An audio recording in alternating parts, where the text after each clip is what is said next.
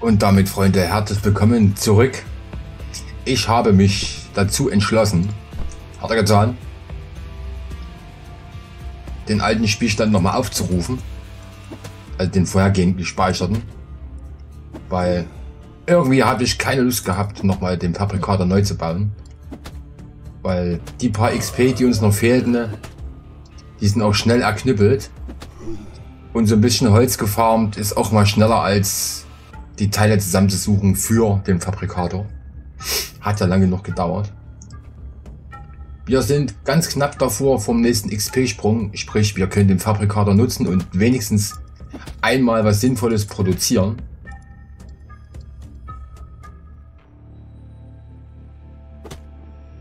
Das müssen wir schon mit den Fäusten hier zuhauen.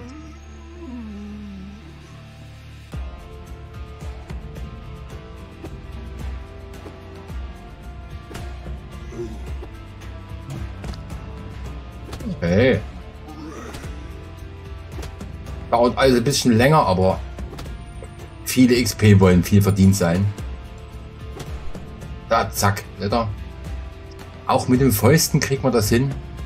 Aber wir haben ja noch ein bisschen Holz.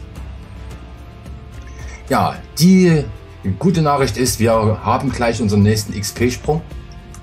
Die schlechte ist, es gibt nach wie vor keine Info darüber, wann das Update kommt, so dass wir die Autos auch wirklich nutzen können. Für das geplante Ende der Staffel, der Reihe, ist es natürlich nun doof, weil ein wichtiger Bestandteil uns nun fehlt. Ist aber leider im Moment halt nicht zu ändern. Aber was ja nicht ausbleibt, ist, dass sobald ein größeres Update kommt und das Update auf die 1.5 steht ja sozusagen auch bevor oder ist fest geplant. Sprich, sobald es da eine entsprechende Änderung gibt oder ein größeres Update gibt, wäre ich natürlich gerne bereit, wieder einzusteigen. Aber seht ihr jetzt da die letzten XP? Seid dabei?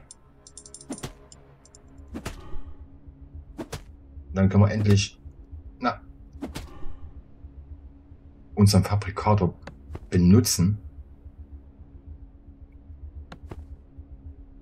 Ja, ist schade, aber was will man machen?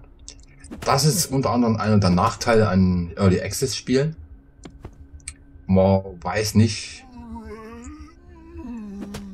inwiefern man... Ja, das war unser XP-Sprung. Und jetzt sterbe ich auch noch.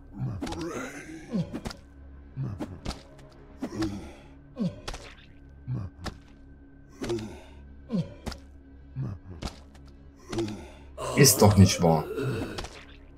Ey. Ah. Was? Auf den letzten Meter sterbe ich noch wegen so einem, weil man irgendwo hängen bleibt. Mist. Naja. So Steine haben wir genug. Baue ich mir gleich mal ein Lagerfeuer irgendwo her und dann grill ich mir mal schnell was, um mich zu gesunden. Aber bleibt halt viel zu schnell irgendwo hängen. Lagerfeuer, da.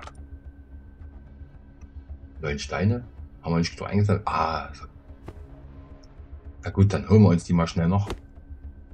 Ich habe sozusagen auch den Spielstand nochmal nachgespielt. Also was ist nachgespielt? Ich habe fast einen kompletten Ingame-Tag nochmal Holz gehackt, damit wir die Hütte auf den Stand aufrüsten können, wo wir gestern geendet haben. Also oben die Küche ist eingerichtet oder unser Esszimmer, Schlafzimmer ist fertig. Alle Böden sind soweit aufgewertet. Und ich bin jetzt ja eigentlich nur noch mal unterwegs. Steine fehlen noch. Weil ich ja gerne unser potenzielles Autohaus, Garage, wie auch immer, gerne mindestens untenrum in Metall gemacht hätte. Und ich hatte aus Versehen alles, was wir an Scrap Metal hatten, geschmolzen. Wir haben jetzt viele Eisenbahnen, aber kein Scrap Metal mehr. Sprich, ich könnte jetzt potenziell die gar nicht bauen. Und darum habe ich mich entschlossen, doch mal hier hinter zu hüpfen. Weil hier oben ja relativ viel Scrap Metal zu holen ist. Ja, was bleibt abschließend zu sagen? Es wird definitiv eine weitere Folge geben oder eine weitere Staffel geben oder eine Fortsetzung der Staffel geben, wenn man das mal so sagen möchte. Wann das sein wird, kann ich euch nicht sagen. Demzufolge Aufruf an alle. Abonniert den Kanal. Schaltet die Glocke an. Ihr werdet informiert, wann es weitergeht. Oder einige von euch schauen ja vielleicht auch die anderen Let's Plays. Dann erfahrt ihr das ja so oder so. Und dann gehen wir hier gemeinsam wieder rein in den Spielstand, insofern das möglich ist. Auch das ist ja immer so eine Möglichkeit, die besteht, dass eventuell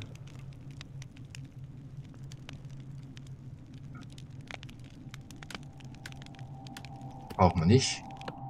Halt aus. Komm, nehm dich mal mit. Dass so eine Änderung oder so ein Update, einen Spielstandwechsel hervorbringt, werden wir entsprechend sehen. Ja. Und nochmal der Aufruf, hat es euch gefallen? Was sagt ihr zum Spiel? Was haltet ihr generell von Early Access Spielen? Beziehungsweise, was sind eure Erfahrungen mit so kleinen Entwicklerteams? Und hier ist es ja nur ein kleines Team. Na, kriegt man nicht auch umgedreht?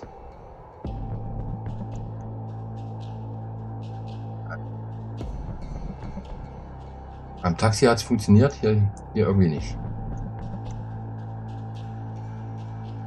Müssen wir schauen.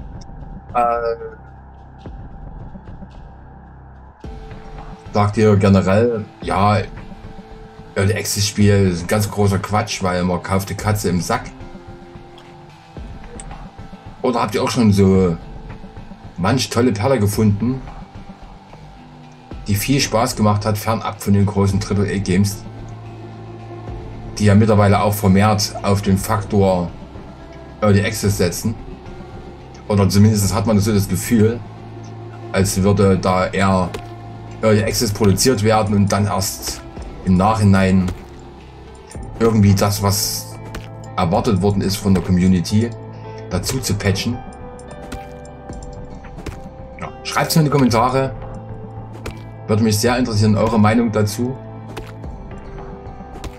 Ebenso generell die Meinung zu dieser Staffel. Was für mich als Fazit stehen bleibt, ist auf jeden Fall, das Spiel hat verdammt viel Spaß gemacht oder macht verdammt viel Spaß. Die Grafik ist sehr stimmig, auch wenn es im Comic-Stil ist. Hat es doch einen sehr validen Eindruck gemacht. Also es gibt andere Spiele, da wird versucht, der Comic-Stil zu nutzen. Scheinbar, weil er einfach herzustellen ist oder die Assets einfach zu erwerben sind und eine Anreihung. Aber hier sieht man, hat der Entwickler, die Entwickler, ich weiß nicht, wie viele daran beteiligt sind an diesem Prozess. Also wie viel haben wir jetzt? 461, na das muss reichen. Sich sehr viel Mühe gegeben.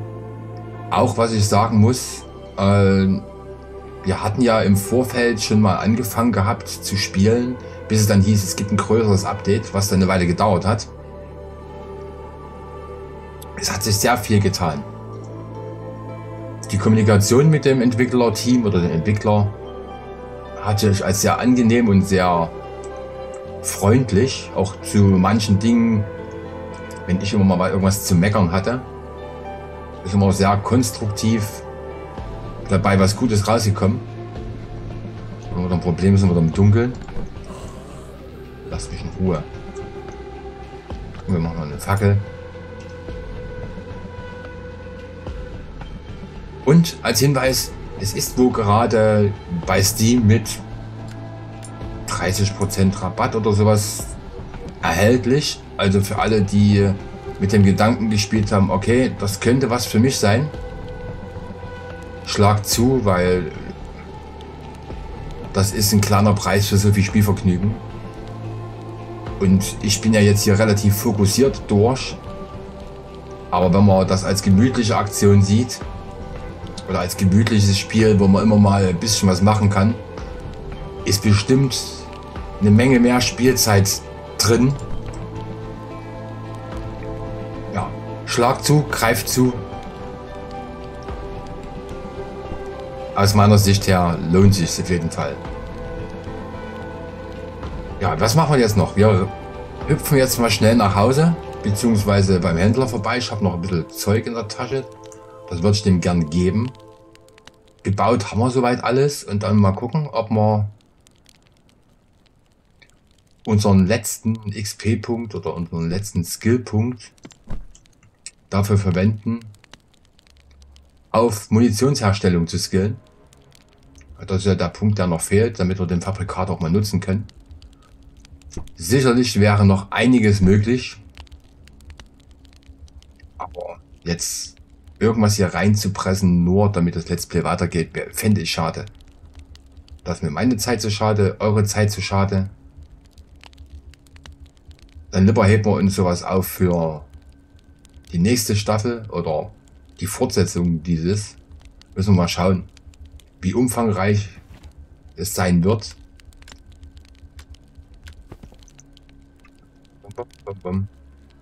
Ob es dann das nächste Mal eine Staffel geben wird oder ob es dann wirklich nur hier hinten angehängt wird, müssen wir sehen.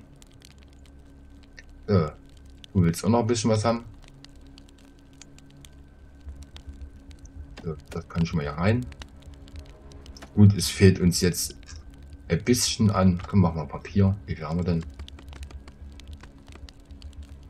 Zack. Es fehlt uns jetzt noch ein bisschen an Kleber, aber das stört uns jetzt nicht. Ja, also mir hat es viel Spaß gemacht. Danke auch an alle, die so fleißig kommentiert haben und ihre Meinung kundgetan haben.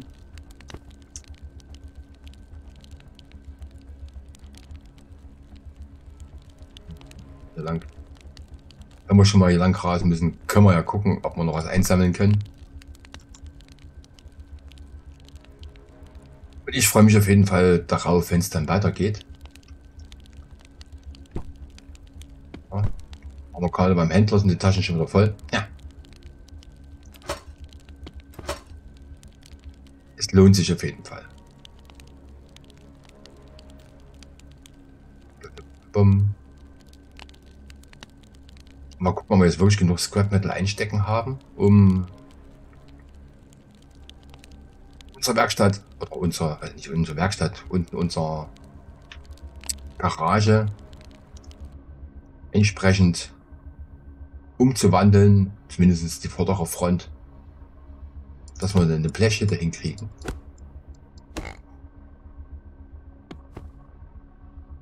Was noch so ein bisschen fehlt, sind so ein paar einzelne Bauteile. Das habe ich aber schon in Zusammenfassung zusammengeschrieben, was der Entwickler dann von mir nochmal kriegt. Das ist zum Stichpunkt, ich meckere gerne. Ist ja in dem Fall kein Meckern, sondern konstruktive Kritik. Ausblick auf das nächste Update. Es soll dann, soweit ich das verstanden habe, eine Fraktion geben, die hordenbasierend sich über die Karte bewegen. Ich kann es jetzt noch nicht genau sagen, weil es gibt halt immer viele Ankündigungen. Sollte dem so sein, freue ich mich natürlich drauf, dass hier wenigstens ein bisschen Rambazamba ist, weil man ist doch, zumindest hier zu Hause im eigenen Eck, etwas alleine. Also es passiert nicht viel. Komm, geschlafen. Machen wir die Nacht schneller um. Tadam.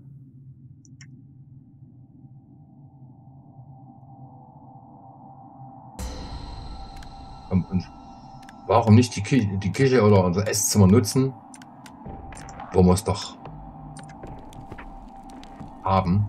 Also hier, ich habe alles wieder hergestellt. Ach, man kann sogar was reinstellen, finde ich ja klasse. Das sehe ich jetzt erst. Cool. Das ist schon mal nett. Schade, dass man sich nicht auf die Stühle setzen kann. Das hätte noch mal so den gewissen kleinen Kick gegeben. Und wir machen hier mal überall im Haus Licht an.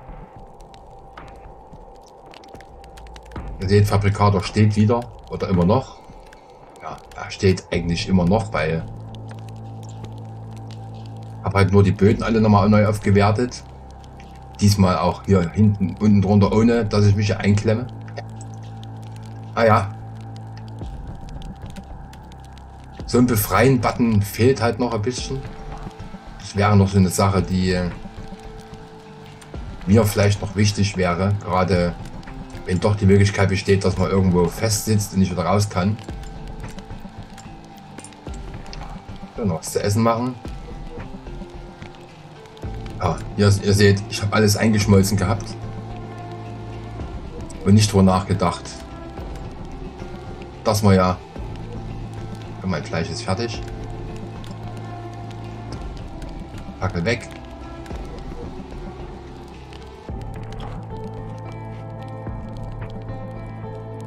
So.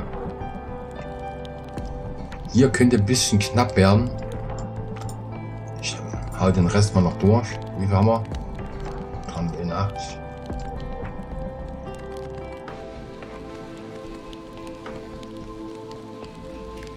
Komm.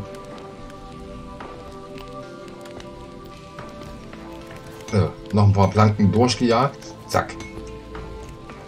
Taschen ausgepackt und dann gucken wir mal, ob wir das aufgewertet kriegen.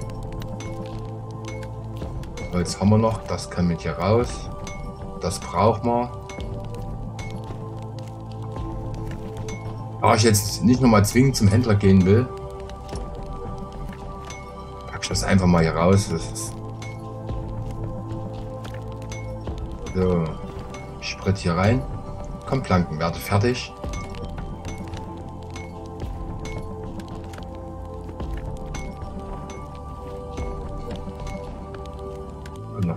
Satzaxt, weil ich habe eine komplett durchgehauen. So, da gucken wir mal. Was brauchen wir denn eigentlich alles zum Aufwerten? Wir brauchen unseren Hammer und dann mal gucken. 24. Scrap Metal sollte ausreichend sein. Beim Planken. Ja, komm, wir fangen schon mal an.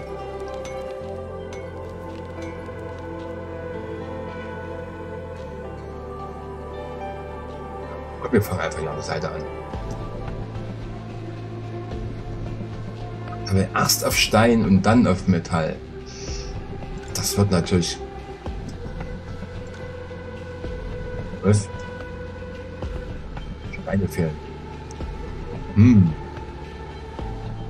Dann wird es natürlich doch ein bisschen knapp. Also Steine haben wir ja.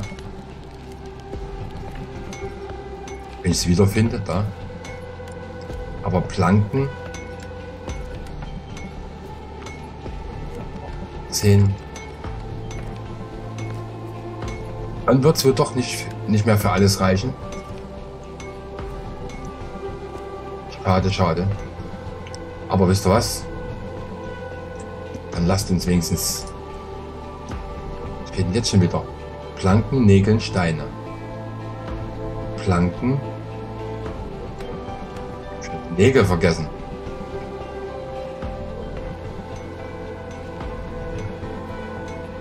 Bitte.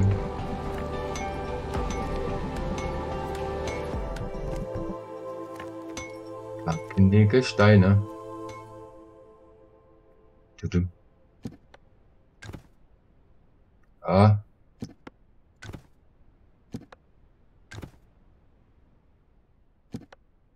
Wenn wir jetzt die Rückwand auch sparen können, um Material zu sparen, aber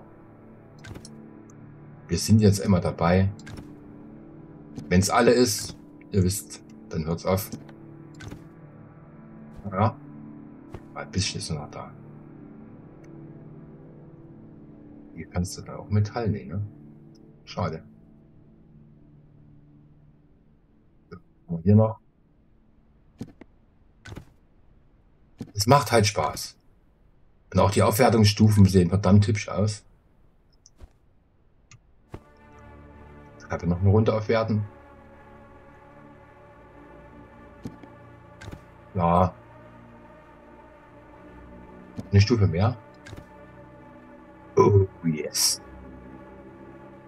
Das sieht ja mal cool aus. Jeder hat sozusagen mal was Gutes gehabt. Na, einmal geht noch. Perfekt. Ja, dann haben wir das auch erreicht.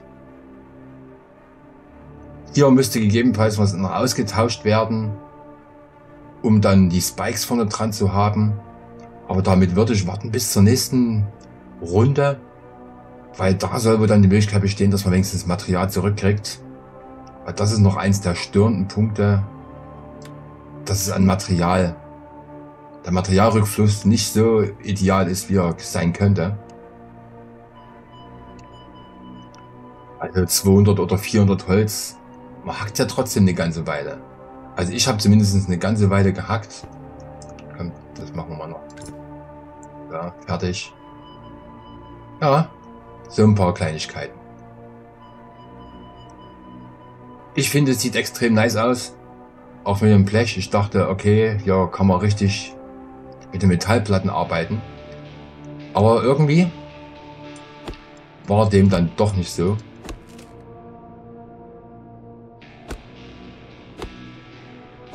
Die Materialien für unser Polizeiauto lasse ich mal noch in der Kiste.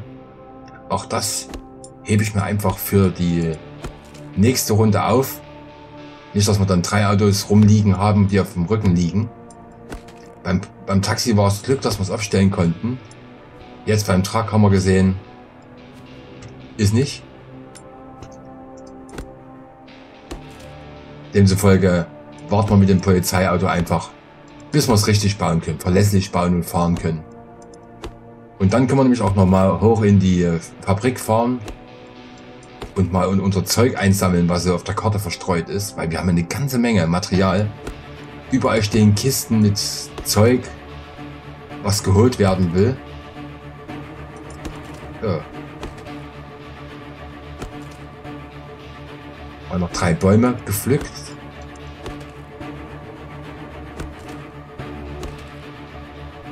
Ob vielleicht doch noch den Rest der Werkstatt machen, in der Zeit, wo wir mal gucken, wie das mit dem Fabrikator funktioniert, weil wir haben ja noch einen XP-Punkt. Vergessen habe ich nicht.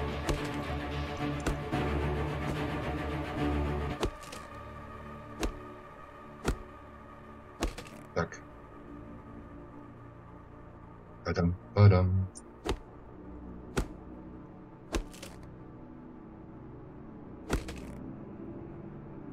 Lustig, wenn man so nah dran steht, kann es so passieren, dass man im Baum hängen bleibt.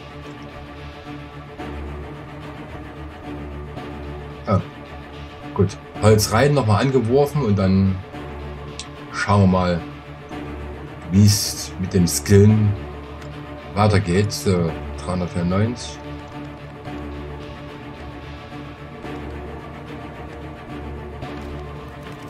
Gut, gibt es noch mal ein paar Planken. Super. Also, wir haben noch einen Skillpunkt. Der nächste bei 37 ist schon eine Menge. So, wir wollten herstellen. How to craft a small repair kit in the Fabrikator. Ach, für die Waffen zum Reparieren. Waffenreparatur oder Munitionsherstellung? Craft Light Bullet in der Fabrikator. Wird's das? Gut. Wir gucken rein. So.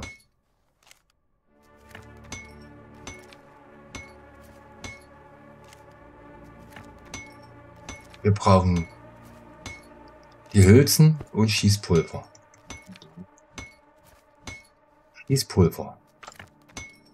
Asche. Nun wird's nun interessant. Habe ja die Asche aufgehoben.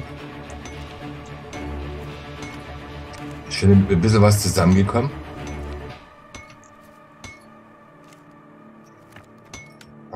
Eine dann machen wir Schießpulver.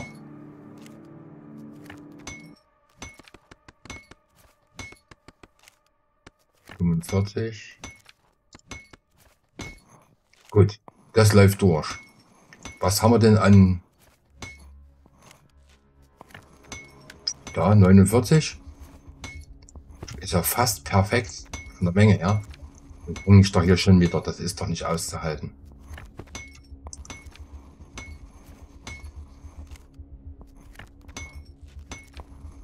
Oh, unsere Hose hat es aufgelöst. Und ich allerdings auch.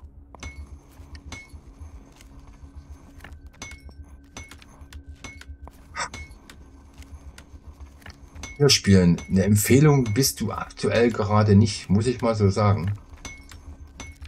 Also ich sehe es halt trotzdem weiterspielen, aber das sind wieder so ärgerliche Momente. Wir sind doch gerade erst hängen geblieben.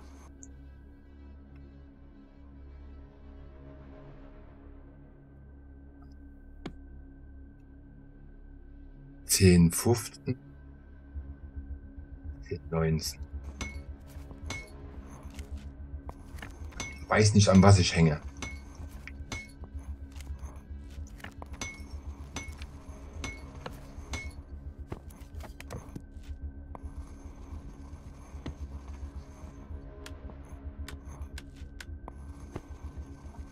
Noch was nicht. Braucht nur die Werkbank. Okay, wenigstens. Da war es jetzt nichts Kritisches. Bei dem Fabrikator konnte ich nämlich nicht abbauen.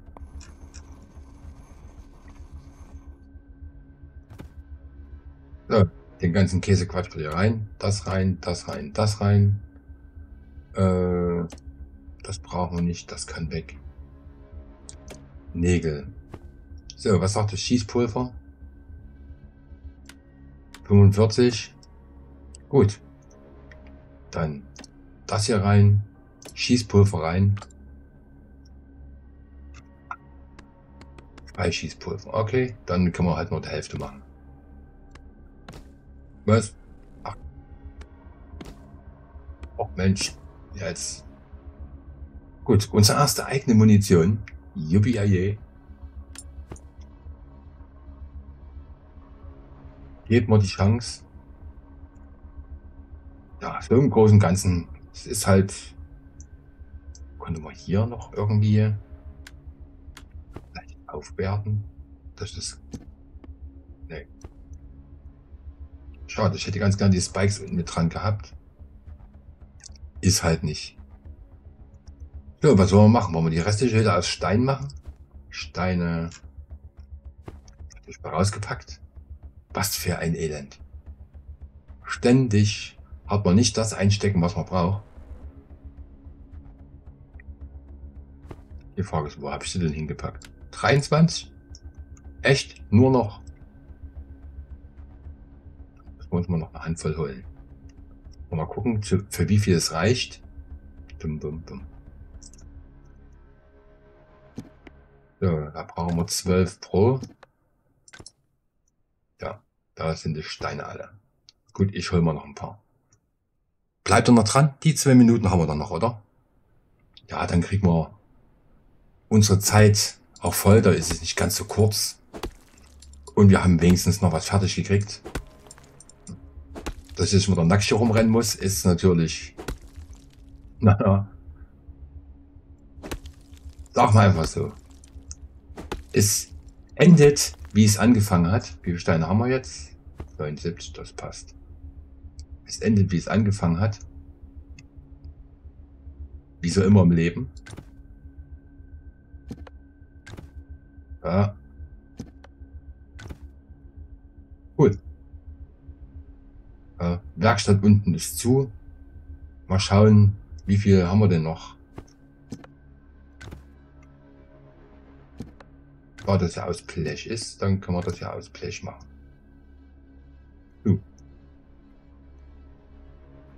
Schön. Wie viel es hier noch reicht, kriegen wir das noch hin? Sieht so aus. 1, 2, 3. Ja. Cool. War das auch erledigt? unsere Munition, wir vor allem was essen. Ich vergesse grundsätzlich das Essen. Noch eine Wertung? Oh ja. Was ich mir nicht angeschaut habe, ist, wie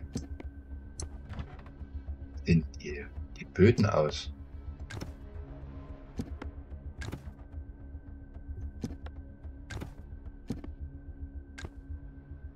Oh, was fehlt jetzt? Metall. Aber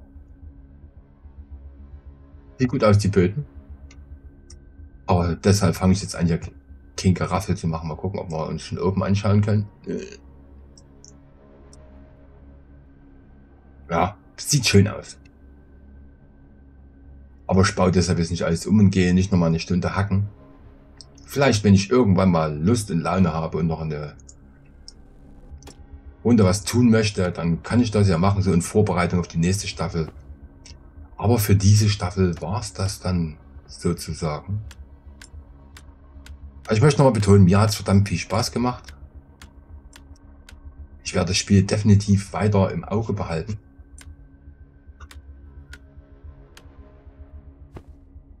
Es ist halt ein schöner Zeitvertreib. Das hier runter. Packe noch eine Ersatzaxt. So. So, los, kommt, lass uns mal unsere Munition noch holen. Naja, immerhin. 22 Schuss eigene Munition. Ich habe sehr wenig davon gebraucht. Muss man mal so sagen. Aber das können wir ja mal nutzen. Medium. Rein. Was haben wir denn sonst noch? Noch eine Waffe und die Munition dazu. Hatten wir nicht auch irgendeine Schrotflinte? Das war da, oder? Nee. Hatten wir nicht auch irgendeine Kiste Schrotflinte und Co. gehabt? Oder habe ich die einfach zerlegt? Da, guck mal, was haben wir denn? Granatwerfer. Ah, die Granaten haben wir nicht hier. Shotgun. Tja. Das finde ich nun etwas schade. Alles kann. Wir nutzen es wenigstens nochmal. Gerade bei denen, die uns hier unten immer geärgert haben. Sonst noch was wir durchladen können?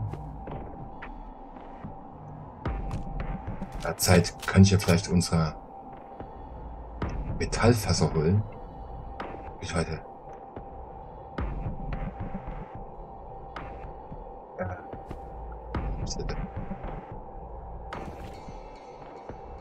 Falls wir es doch schaffen, können wir sie unten ja reinpacken.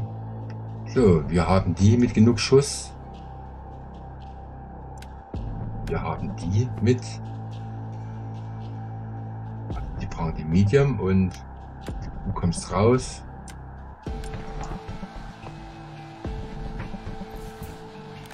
Alles. Gut, Granatwerfer können wir leider nicht nutzen. Weil die Granaten noch irgendwo in irgendeiner Kiste sind. Ich glaube oben an unserem Angelressort. Los, komm.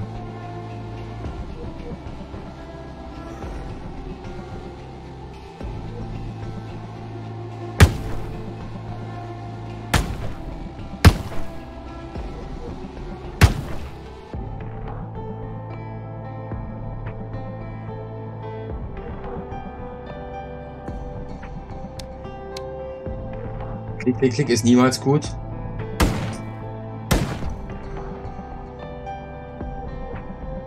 Ja, so geht's natürlich auch, aber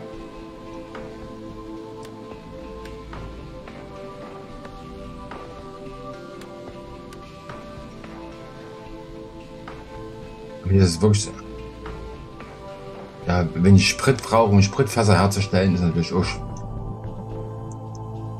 schwachsinnig eigentlich. Und Nacht ist außerdem. Aber die Shotgun macht schon ein bisschen derb Spaß.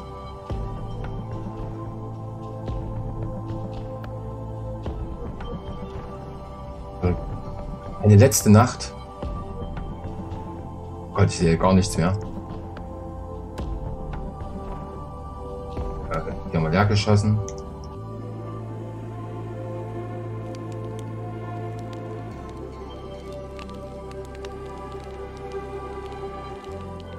Wir wollen ja wenigstens noch sehen, wie die andere Waffe funktioniert. So.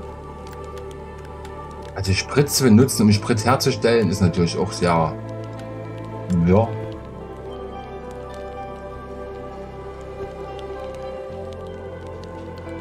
Aber so ist das Spiel gemacht.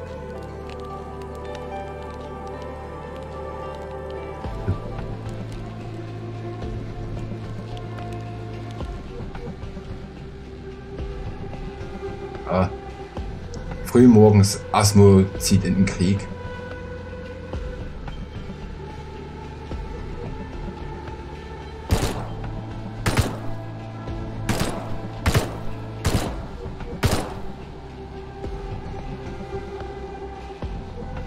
Schwuppt ist sie kaputt.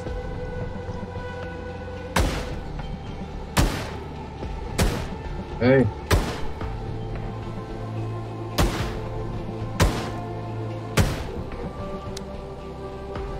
Klick, klick, klick ist niemals gut. Aber wir haben ja Munition hergestellt.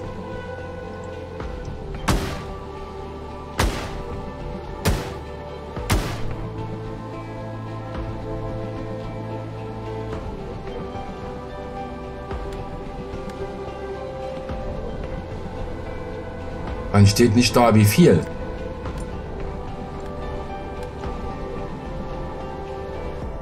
Machen wir einfach so. Ja, so funktioniert die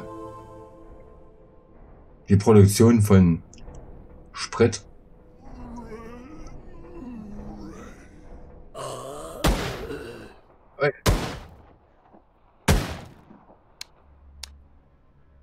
Klick, klick, klick ist niemals gut.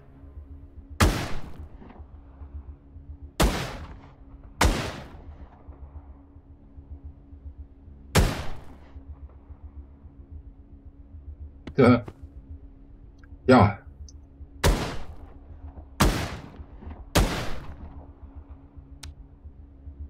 Macht für mich weniger Spaß, mit Pistole zu schießen. Ist auch kaputt. Na toll. Aber dann haben wir das auch gesehen.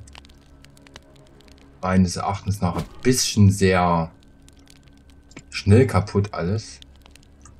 Komm, du darfst uns mal in Ruhe lassen. Okay, du bist unser Letzter mit der Fackel. Oder eben mit hängen bleiben. Also dann, Freunde. Mit diesen dramatischen Bildern wird er es schaffen. Aha. Wird er versterben. Kann er sich gegen den großen, bösen behaupten. Er mit seiner kleinen Fackel, bewaffnet, kämpft um sein ärmliches Leben.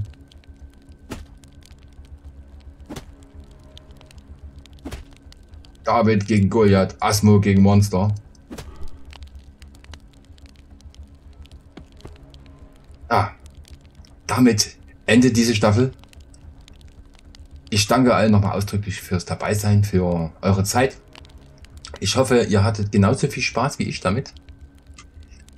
Und vielleicht dauert es ja gar nicht so lange und wir sehen uns wieder, wenn die Folge oder die Staffel weitergeht. Oder vielleicht eine neue anfängt. Nochmal der Aufruf, schreibt es mir in die Kommentare. Wie hat es euch gefallen? Spielt ihr selber? Was sind eure Eindrücke mit dem Spiel? Was sind eure Eindrücke bezüglich oder eure Meinung bezüglich Early Access Spielen? Ja, und dann hoffe ich mal, dass wir uns ganz schnell wiedersehen und dann mit funktionierenden Fahrzeugen und viel, viel mehr Spaß. Und damit sage ich zum letzten Mal, zumindest für diese Runde, Tschüssikowski und bye bye.